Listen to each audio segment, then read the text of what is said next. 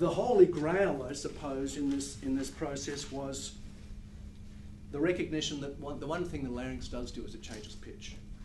And the one thing that these reeds won't do without subtle lip control is change pitch. So we decided to pursue the project of building an automated pitch controllable reed. And that's so one thing that we kind of discovered here is that you change the length of the tongue and it'll change the pitch.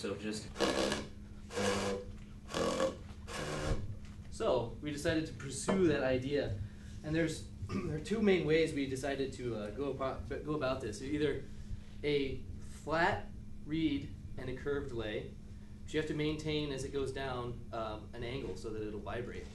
So if you change the length of the tongue, it'll get higher pitched and lower pitched. Oh.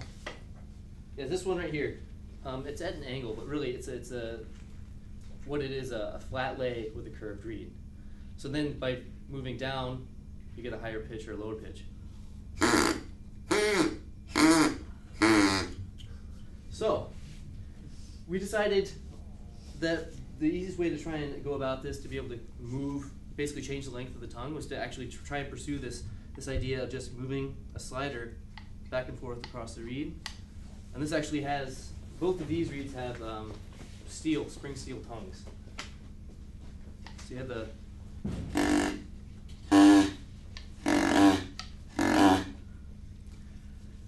we kind of worked this out as we kind of just started with a bunch of conceptual sketches here of like how we wanted this thing to work, and then drew them out to about the scale we wanted visually, and then I've just been trying to convert our sketches into actual numbers. I machined this one just a few minutes ago. Okay. Out of just a solid block. I've just got a couple more pieces to machine and drill some holes, and it should work. I'm a professional bagpipe player, so I kind of jumped at the opportunity to work with him in developing reeds and sound making devices in general, and just get more experience.